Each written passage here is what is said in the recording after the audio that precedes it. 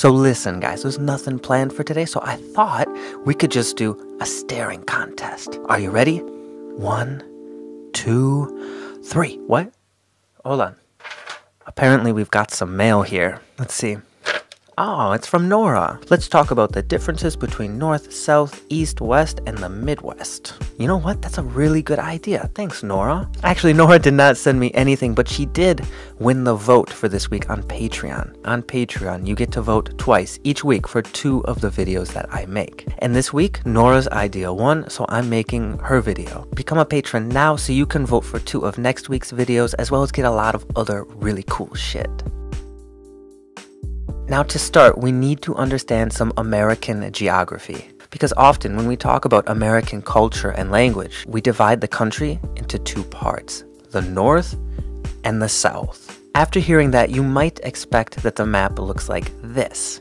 But no, because there is no map that looks like that. Instead, when you hear an American talk about the North and the South, they're imagining the North, the United States, fighting the South, the Confederates, the Confederacy. If you want another video that explains the American Civil War in more detail, just click right up here. But this geography is already confusing because the North was also made up of some western states, California, Oregon, and Nevada. As well, in the middle of the country, there were 5 buffer states. These were neither part of the South or the North. To make it easier, let's divide the United States into 4 regions. But even with this subdivision, we still have some confusion.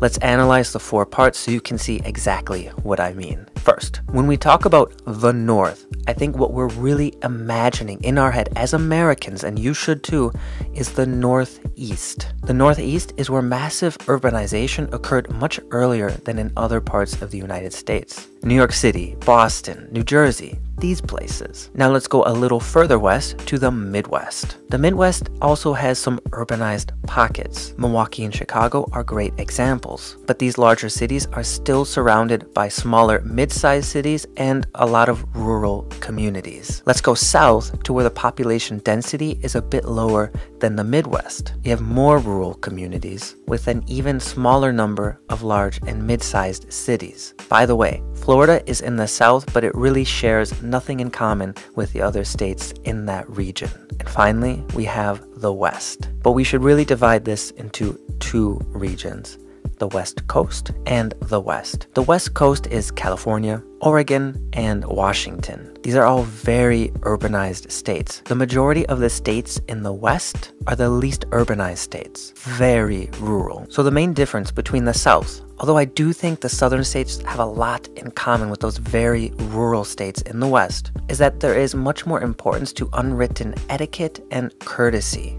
In the southern states, and I think in most rural places in general, you are expected to show a lot more of that unwritten etiquette. While in much more urbanized places, that etiquette I think goes away as city life makes everyday interactions less personal. But let's continue. How I've described these regions, some more rural and some more urban, is really what we mean when we say North and South, city folk and country folk. Each region has its own unique identity, and we'll focus more on them in the future. But for now, urban means more liberal, secular, democratic, and city-centric. That's our imaginative understanding of what the North is. While rural means more conservative, religious, Republican, and country-focused.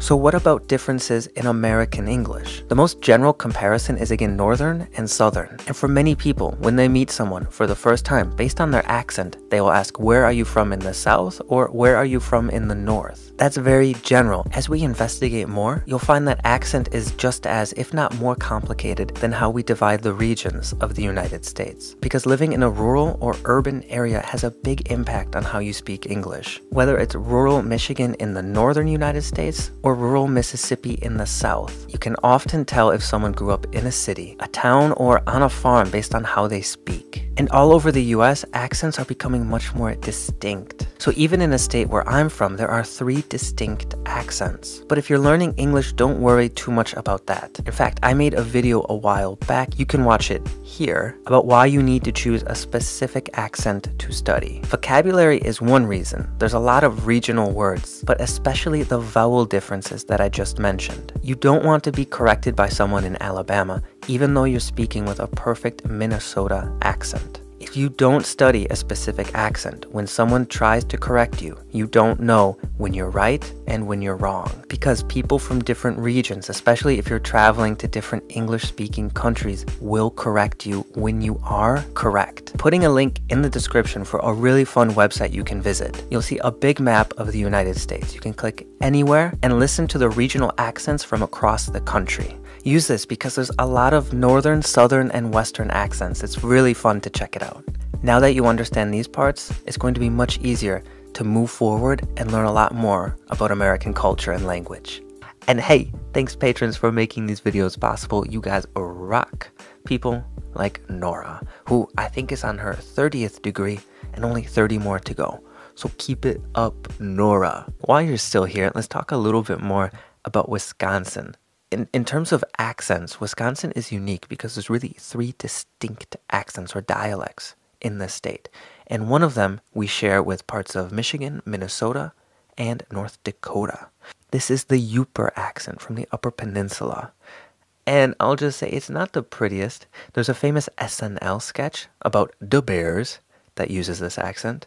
Sarah Palin, well, she's from Alaska, but she's famous for having this accent. And then finally, there's the show and the movie Fargo, where you can hear a lot of this accent as well. I'll catch you guys later.